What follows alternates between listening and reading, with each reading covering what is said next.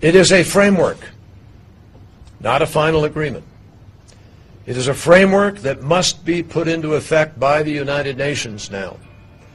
But it is a framework that, with the Russian and U.S. agreement, it has the full ability to be able to, as the Prime Minister said, strip all of the chemical weapons from Syria. The Russians have agreed. They state that the Assad regime has agreed to make its declaration within 1 week of the location and amount of those weapons. And then we will put in place what we hope to put in place through the United Nations, what Russia and the United States agreed on, which is the most far-reaching chemical weapons removal effort. The threat of force is real, and the Assad regime and all those taking part need to understand that President Obama and the United States are committed to achieve this goal.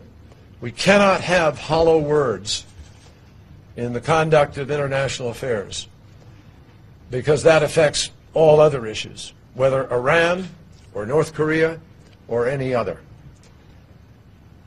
The core principles with respect to the removal of these weapons and the containment of these weapons, which we want to achieve, as we said in the document, in the soonest, fastest, most effective way possible. If we achieve that, we will have set a marker for the standard of behavior with respect to Iran and with respect to North Korea and any other state, rogue state, group that decide to try to reach for these kinds of weapons.